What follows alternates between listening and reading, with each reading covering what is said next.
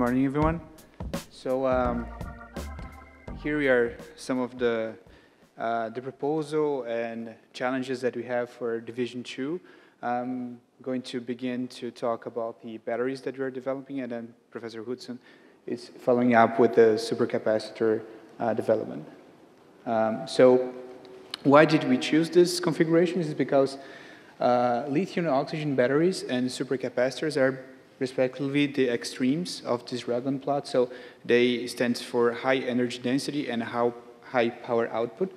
And there's a lot of unanswered questions in order to actually develop devices that can have a future, there's a lot of things to have to sort out in order for this to actually become something real. So this is the lithium-oxygen battery. So that's the Laboratory of Advanced Batteries that that I coordinated with also the students that I'm going to show you in the organogram. So just to have an overview of how this technology works, it's basically lithium-oxygen batteries. They work as a half-open system. So you take the anode from lithium battery and mix with a fuel cell, because you have like the porous oxygen electrode. And you do the reactions from this oxygen with the lithium ions to form discharge products. And of course, those discharge products have to be decomposed in order for the device to be charged again. And of course, there's a lot of challenges when we do that. For example, we can usually see a big loss in terms of capacity once we cycle the device, because there's a lot of side reactions that might be happening on this electrode. We also see large overpotentials between our discharge and charge. So we have a lot of challenges in terms of electrocatalysis to get to a better efficiency device. And as in fuel cells, we also have this problem of triple phase boundary. So we have to have the material to conduct the electrons, we have to have the lithium ions, which is in liquid phase, and you have to have oxygen as our reagent. So, of course, the solution for those problems will pass through development of new materials and new electrodes. But in order for us to do that, we also have to create a deeper understanding and to create knowledge for those devices. And that's also why we have a huge amount of work developed to development of in situ and operando characterization techniques. So I'm just going to show you some brief results. So this is basically our proposal. So there's two projects underneath, which is the novel electrode configuration and chemistry. So we use a lot of carbon-based structures, for example, carbon nanotubes and porous templates, the decoration with transition metals, the functionalization of those carbon nanotubes, the integration of those carbon structures with some other metal oxides that act as catalysts, and of course, the use of soluble catalysts to mediate the reaction and improve the device. And this is coupled with some techniques that you're developing, for example, X-ray diffraction, Raman and FTIR, also going to micro and nano FTIR, and some other techniques that we're still trying to develop. And just put it this here because we started in 2016, so it's a newer program. And now, since we are connected with Cine, then we are actually improving a lot in terms of results and that we have. So this is just an example to bring you some of the materials that we have synthesized. So those are the electrodes that we have created. So we grow these nanotubes on the top of stainless steel meshes. We're also looking to grow the same structures on carbon templates, so like carbon fibers as well, because you have to have this porous structure for the reaction. This is some of the progress that we have made. For example, when functionalizing these electrodes, we have seen large improve in terms of discharge capacity, for example, when we treat it with oxygen plasma, or when we do acid treatment to improve the defects on the structure of those carbon nanotubes. We also have mapped this defect increase with Raman. and connect this improvement in terms of capacity with these defects that you can create in the structure. So this is one progress that we have made in that direction. And also I'm going to show here some of the developments that we have made for the in situ and operando cells.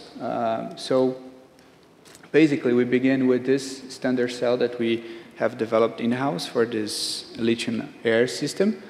And from that, we created some other smaller versions and some other versions that we can take those cells and test it in different techniques. So for example, this cell here, we created for the nano FTIR experiments, as Ana Flavia already mentioned, the capabilities of that. And these other ones we developed for the X-ray diffraction. And we created also a chamber for containing the synthetic air that we used to run the experiment. So all of this has been in-house developed. And with this new instrumentalization, then we have results, for example, like this. This is an operando result that we have using X-ray diffraction. So for example, we can see here the formation and after the decomposition during charge and discharge. So this was like a 16-hour round cycle that we had to run at the synchrotron facility with synthetic air. And we have seen this peak of lithium oxide, for example, being formed and then being decomposed, showing that the reversibility of the device. Of course, a lot of work has been put to develop that. We also have some previous results from FTIR, not still is in the same level that we hope to achieve, for example, as Ana Flavia showed us. But for example, here, this is basically still a proof of concept. We have more beam time in this next semester, but those results just show, for example, how different decompositions can be depending on if you're measuring right on a particle of your catalyst or if you're measuring more in a region where you have more electrolyte present. You're forming different species and also side products, which we are still investigating because knowing the directions, knowing the compositions, it's a very, very important thing for the progress of those batteries. So this is just briefly showing like our entire team. So we have for the two projects, for the new electrodes, and for the in situ and operando devices. So we grow a lot since the beginning of the project. So we have now a lot of people trying to push this forward. I guess most of them are here today. And also just to tell about the future activities that we hope to do for the battery project. So we want to exploit more of the carbon fiber templates, not only, like, for example, the stainless steel that we have been used, but also some other carbon fiber templates to be able to grow and control the growth of the carbon nanotubes on those templates. Some other carbon supports, for example, carbon paper or electroplating. We are also working on the synthesis of metal oxides, for example, some perovskites and spinel based on cobalt and manganese, as they tend to have catalytic activity for the decomposition of the discharge product. And also evaluate some soluble catalyst chemistry. This is a new branch that we are improving. We hope to improve a lot in the next 12 months. And also we are hoping to finally get the MO commissioning, as we put in the initial proposal, the scanning electrochemical microscopy and the XPX. That's also will improve a lot in terms of what we can do in synthesis of those materials and electrodes. And continue the in situ development for continuation for the X-ray diffraction, and also Raman and FTIR, which is the focus for the next 12 months of development, for example. This is just a summary of some of the integration that we already have. Besides the seminars that we have been at in other research programs, we have also have the help from those researchers for to have some of the materials and to prepare some of the electrodes that we have used for these results that we have so far. Okay, so I'm gonna invite my colleague, Professor Hudson, just to give you some other information about the supercapacitor project, since he's more suitable to do that. Okay. Thank you very much.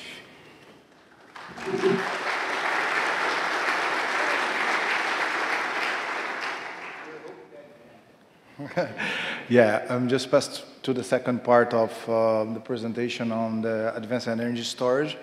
As Gustavo said, for you guys, one side on the Hagwon plot, we have batteries and fuel cells that have large amount of energies you can store on this device. Normally, they have low current, let's say this, compared to capacitors, because capacitors are power system device. Normally, we stored smaller amount of energy compared to batteries, but in a high power way. So we can store the device very quickly, and we can give charge to the application very quickly as well. So what we want in this device, this presentation, is give you guys an overview, say where we start and where we are up to now. So this project started with a young investigator grant from FAPESP in 2017. So we will build a lab here in the university where I be hired. So let's talk about the technology first, then I present the team a little bit and say how we try to develop this kind of device. So supercapacitors, basically they are electrostatic system. So when you apply a voltage or a current, a double layer is formed here in the surface of the both electrodes. Compared to a conventional capacitor, so conventional capacitors, you have, just to give you guys a thought about the technology, you have two electrodes separated by a dielectric. Here in the systems, we have electrolyte in the middle, so the dielectric is not like a polymer, could be, but is not the case here. So you have aqueous or organic or ionic liquids. So when you apply a voltage, a double layer is formed. This is an electrostatic process. This happening in nanoseconds, very quickly. So for that, in order to increase the capacitance, you want to have a very high surface area materials, and these materials must be really stable on this kind of device. So the materials we most use as a template is a carbon-based materials, let's say carbon nanotubes, activated carbon, graphene, and all this stuff. So that's the configuration of the cell. In the middle, we have a membrane that's electrical insulator, but ionic conductive material. So we normally use a paper or a polymer. So what's the main challenge of this device? Where we want to be with this device? We want to continue using this very interesting property of supercapacitor, which charge very quickly, discharge very quickly, but we want to increase the energy we could store on the device. In order to do that, we have to play in two different parts. Or we increase the capacitance of the device on increasing the surface area and reduce the distance in the electrolyte. And let's show here. Here we have a solvate ion, and the distance between the solvate ion and the electrode it's very small, is in the order of nanometers. So you want to make this distance as small as you can, and in order to increase the capacitance, you want to as well have a higher surface area. So both of these tasks are very important, features are very important to increase the capacitance, because the distance is inversely proportional to the capacitance and the area is proportional. So another part is we want to play with different electrolytes. There's some students of ours play with water, which have a work window potential about 1.2 volts in the 3 electrodal systems. And with organic electrolyte, we just get a groove box. We can play with organic electrolytes now, and we can have a higher voltage window, about 3 volts, and we can produce as well ionic liquids and reach 6 volts. Some of these electrolytes have peculiarities. For instance, water is very cheap, very conductive, but smaller work window voltage. Organic electrolyte is a little toxic as well as ionic liquid, but have a large work window voltage. And both of organic and ionic is more expensive. So we are trying to play with all of them and to check the best one. Another main issue we have here in supercapacitors is to reduce the self-discharge. It's charged very quickly, but in aqueous electrolyte, we realize the system discharge in a daytime. So in a daytime, we have 30% of the energy we storage. So one of the main challenges is to reduce this self-discharge. So as I said, we start with in 2017 with a FAPESP grant, and in this grant we prepare different type of carbon-based materials. So we start growing the electrode Gustavo show you guys here.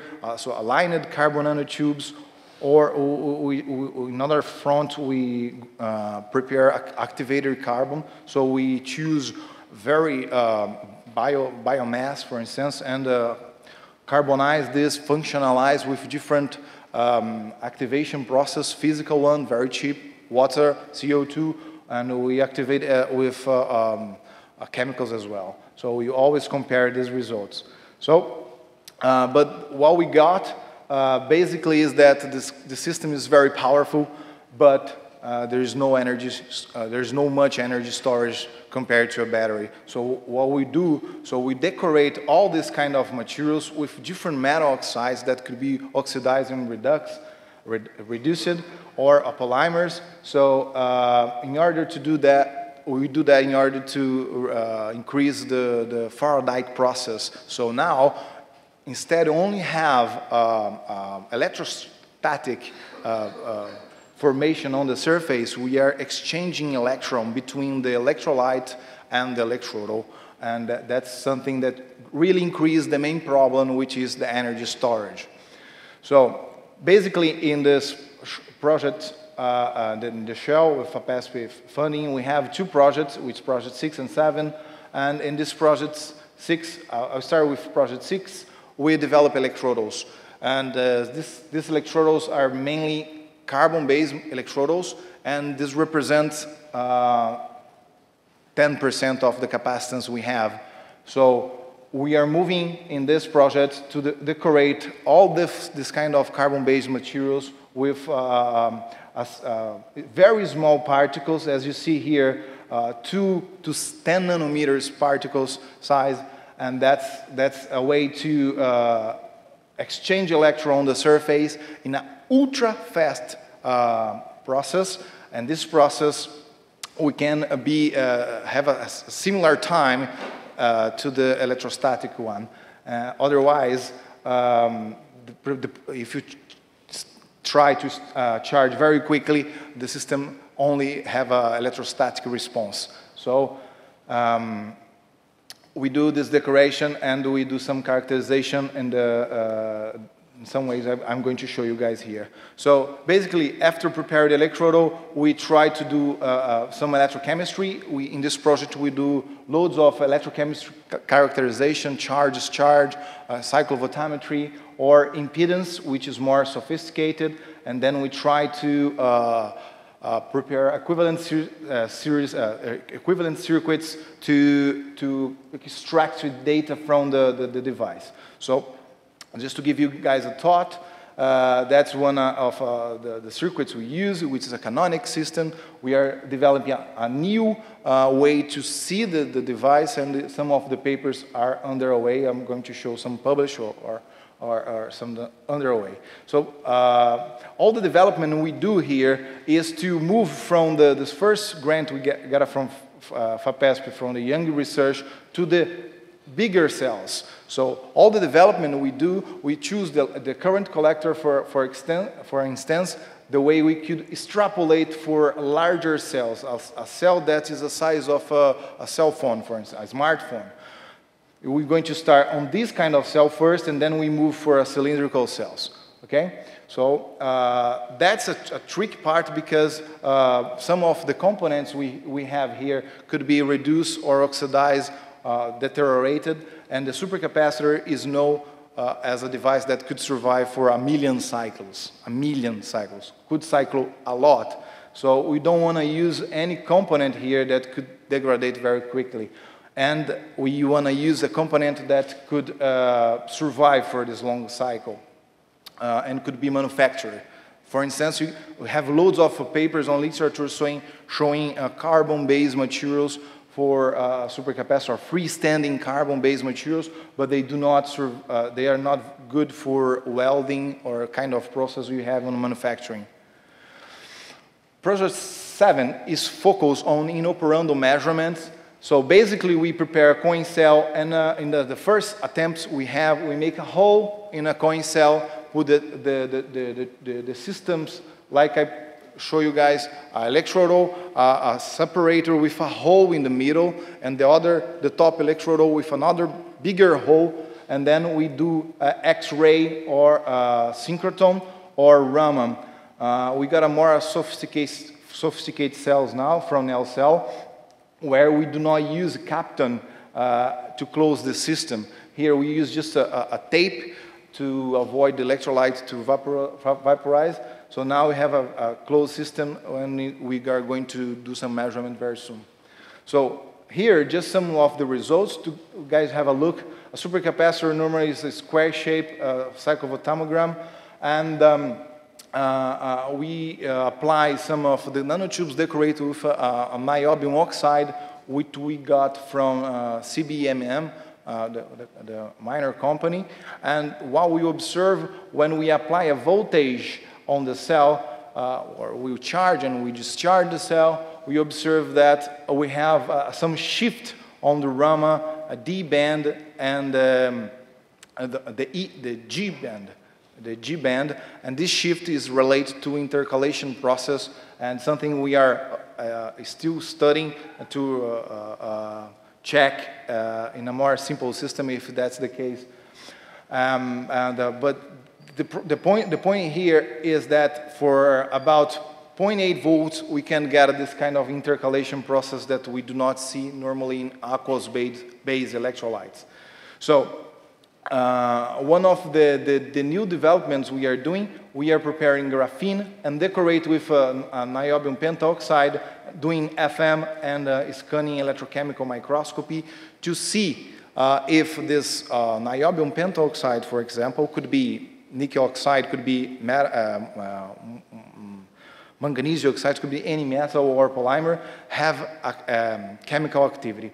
So we know for niobium pentoxide that's in a book phase is insulator materials, but when you make this in a nanoparticle size, this is, we are observing some conductivity. So that's one way to do inoperando or in situ techniques to see. We use this kind of measurement that we scanning the surface. We know the current of the graphene. When you see the particle on the top, we can see any contrast, or increase or reduction of the current, and you see if the particles is activity or is not activity on this kind of system.